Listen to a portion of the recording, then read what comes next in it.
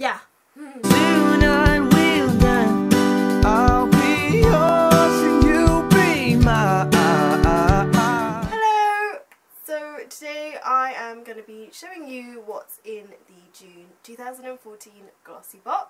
This month's Glossybox looks like a standard Glossybox, but actually everything inside this box this month was very useful and I'm really excited to show you what I've got. So this was the first thing I noticed and it's from Rituals. It's the Gong Organic White Lotus and Yi Ren 24-hour Anti-Perspirant Spray. I do like the Rituals stuff. I think it smells really good and it's a lot of fun to use, and I love the way that it's all Chinesey because I'm Chinese. This is really cute to take along with you in your handbag or travelling, so you don't have to carry one of those big giant deodorant cans. Because this is a really small can, it's just great for like weekends away, or you know, if you're just going for the gym and stuff, you don't want to carry a big can with you. This has a very clean and fresh scent, definitely something that will neutralise bad odours. Let me tell you, on the tube it is not fun at the moment. It's summer, it's hot, everybody is sweating loads,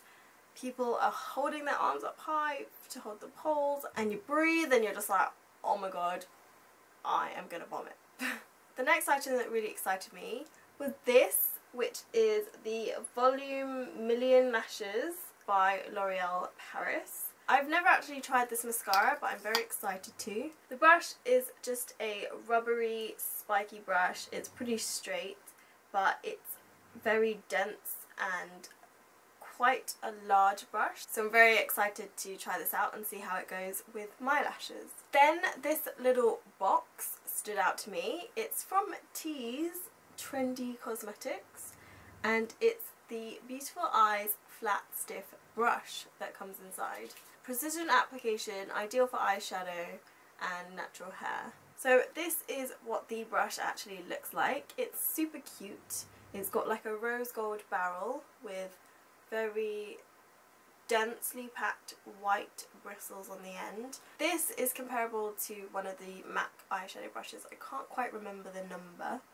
I want to say 217, but I think that's the fluffier brush. This is definitely the dense brush that you use to pack on eyeshadow, and the design of the brush mirrors the packaging. So this is definitely a brush that is going to stand out in your collection. Then I picked up this because I wasn't sure what it was. It's the So Susan Concealer Quad. No mineral oils, no perphthalates, I'm not sure how to pronounce that. No animal byproducts, fragrance-free, with marula oil, hypoallergenic and non-comedogenic, and it's got the cruelty-free with little bunnies on it. So this is what the product looks like, and if I open it up, you've just got the 4 concealers in there. It's got one that's really white, you've got pale skin, medium skin and dark skin. So this is good for mixing. They're really creamy. I think they need warming up a little. I'm not sure if you can see that, but it looks like it will give quite a bit of coverage and then you can build it up to your desired effect. A compact of 4 concealer shades that covers dark circles, blemishes and minor imperfections.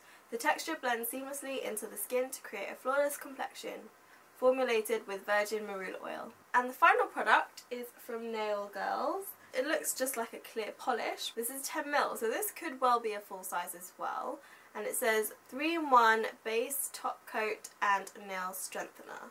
The brush is quite a good size brush. It's not a thick brush, but it's a standard size brush. I think this product is useful for most. I know some people don't like to do their nails. I love doing my nails.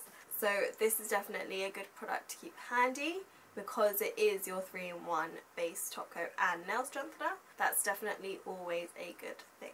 That was this month's Glossybox. I hope you enjoyed my little mini first impressions kind of video. For me, all of the products in this box are going to be really useful and I'm really excited to see what's in the next box. Thank you so much for watching and I hope to see you again really soon. Bye! Sorry, it's really hard to read on clear nail polish, but I'm actually really hot right now. Dibultil perphthalate. Don't know how to pronounce that. Just to compare, I actually have some simple sensitive eye makeup remover pads. So they come basically in the same size bag, and they are pretty much the same size wipe.